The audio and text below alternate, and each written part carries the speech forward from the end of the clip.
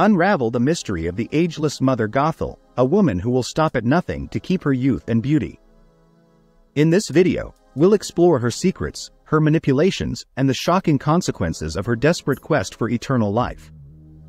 Mother Gothel is quite the drama queen, always showing off her good looks and curves with a lot of excitement. It's no surprise that she used to be an actress before she found the magic flower that keeps her young. She's a cunning and smart lady who's really good at tricking people, even though she doesn't have any other magic powers. She's also pretty selfish and possessive, like how she kept the magic flower all to herself for hundreds of years instead of sharing it with people who were sick. She's not just manipulative with Rapunzel. She tricked the Stabbington brothers by offering them a chance to get back at Flynn Rider and get rich. But once she got what she wanted, she betrayed them and didn't keep her promise.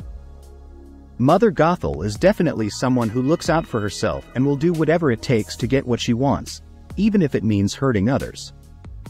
Mother Gothel was a pretty lazy mom.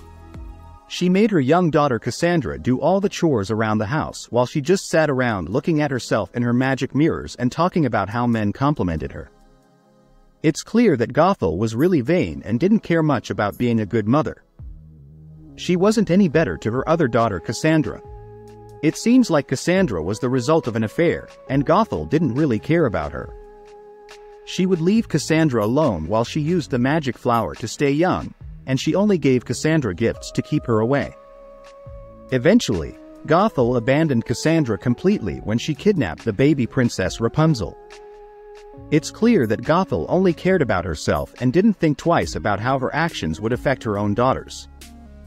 In the story, Mother Gothel's main goal is to keep Rapunzel trapped in a tower so she can use her healing powers for herself. She pretends to be a kind and caring mom who just wants to protect Rapunzel from the dangerous outside world, but really she's just using Rapunzel for her own benefit. Even though she claims to care about Rapunzel, she's actually really abusive and mean to her. Gothel constantly insults Rapunzel and puts her down, making her feel bad about herself. She also avoids any real connection with Rapunzel and scares her with stories of how dangerous the world is outside the tower. She does all this just so she can keep using Rapunzel's powers for herself. Gothel is really good at playing the victim too. She always blames Rapunzel for anything that goes wrong, even if it's something that's not Rapunzel's fault. She enjoys making Rapunzel feel guilty and making herself look like the victim. Overall, Mother Gothel is a pretty terrible person who only cares about herself and will do anything to get what she wants. Even though Mother Gothel is abusive, she still has ways of making Rapunzel dependent on her. She makes Rapunzel's favorite meals, gives her gifts to keep her busy, and pretends to be her only protector in a harsh world. But it's all just to keep Rapunzel under her control and stop her from leaving the tower. She even twists Rapunzel's view of Christmas to scare her into staying. Gothel's obsession with staying young has made her go crazy. She's willing to force Rapunzel to be her slave forever if it means she can stay young. She's also willing to kill anyone who gets in her way, like when she tried to kill Flynn Rider for helping Rapunzel escape. Gothel's desire to stay young has completely taken over her life and made her do terrible things. It's clear that she's willing to do whatever it takes to keep her youth, even if it means hurting others. She's a dangerous and unpredictable character who will stop at nothing to get what she wants. Gothel seems to really hate people because they took the magic flower she wanted to keep for herself, even though it could have helped others.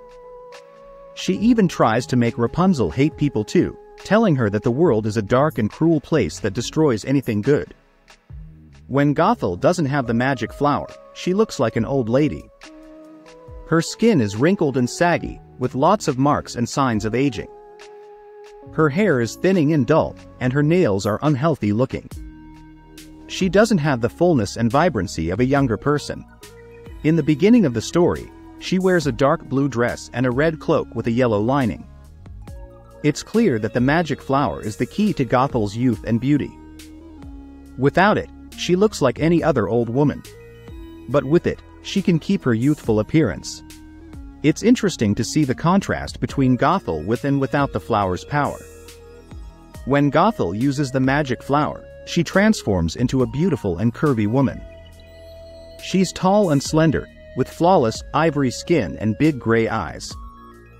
Her hair is long, curly, and black, with a few curls hanging over her forehead. She wears a pretty red dress with gold trim and matching gold earrings, along with brown high-heeled boots. She also has a green cloak that she wears when she leaves the tower. Overall, Gothel's appearance changes dramatically when she uses the magic flower. She goes from looking old and tired to being young and beautiful. It's clear that the flower has a powerful effect on her appearance, and she takes advantage of it to look as good as she can. She definitely knows how to use her looks to get what she wants. The magic that keeps Mother Gothel young doesn't last long, so she needs to keep using it to stay young. If she doesn't, she starts to age really fast.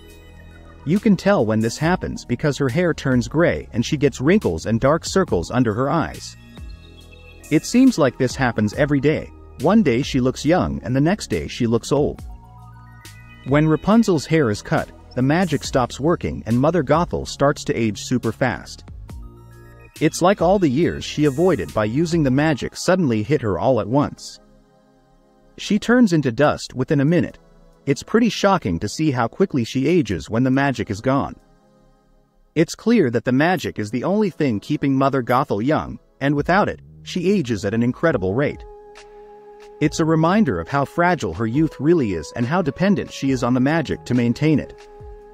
Thank you so much for watching this video on Mother Gothel's story. I really appreciate you taking the time to watch it, and if you enjoyed it, consider subscribing to my channel. It really helps a lot. Mother Gothel's story is a wild ride, showing the dangers of obsession with beauty and youth. Remember to appreciate the beauty in your own life, but don't let it control you.